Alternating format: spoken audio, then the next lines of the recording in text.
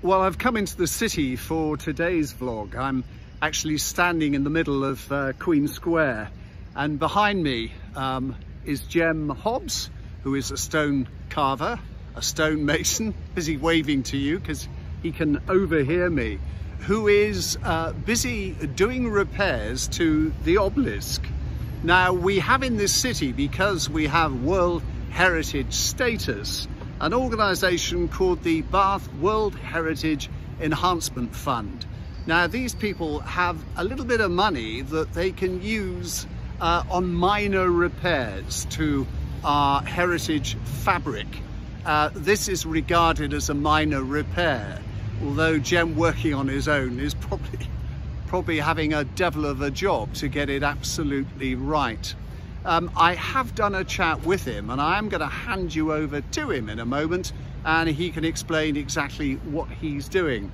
But I just wanted to say that the one thing I did miss coming into town today was all the activity on Great Pulteney Street, where apparently yesterday they were filming scenes for the detective series, which is based in Bath, called MacDonald and Dodds. A friend of mine who actually lives in Great Pulteney Street said one of the main characters was driving up and down the street in a four-wheel drive car while they were filming it.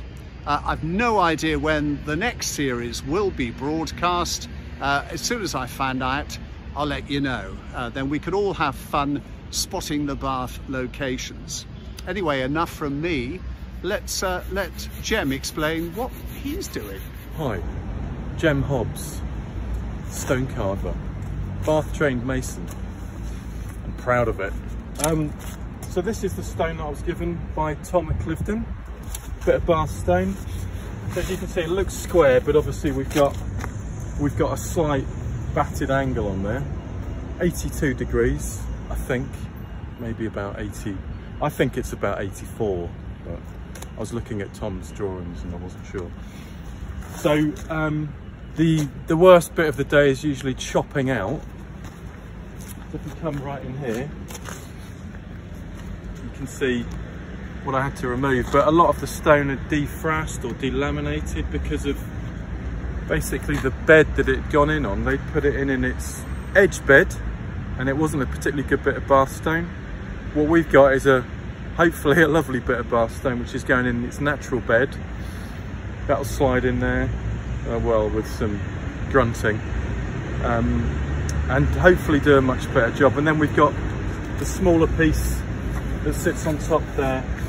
So basically, just like any building project, staggered joints for strength. So that'll be the easier of the two.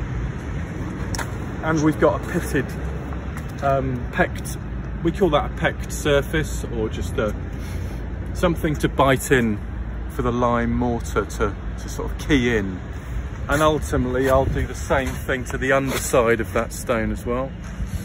So when it goes in, we've got a sandwiching of mortar beds squidging together, and then that'll go off over time.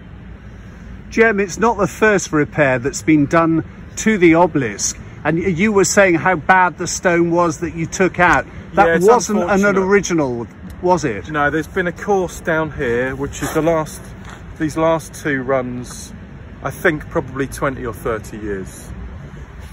And it's not, you know, it's often not the mason's fault.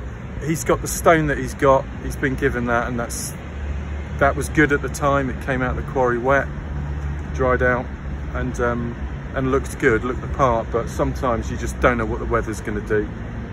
As a professional stone mason, looking at the obelisk overall, it's stood here since 1788. How would you rate the quality of the job? The quality of, well, it's got some good lines. I mean, I'm looking straight up here now, and it's, you know, for that length of stone that's been pieced together, and I mean, I've never built an obelisk, so I don't know how difficult it is. I guess it's all about getting it all up and then finishing it, basically dressing it. I think that's probably what was done post fixing.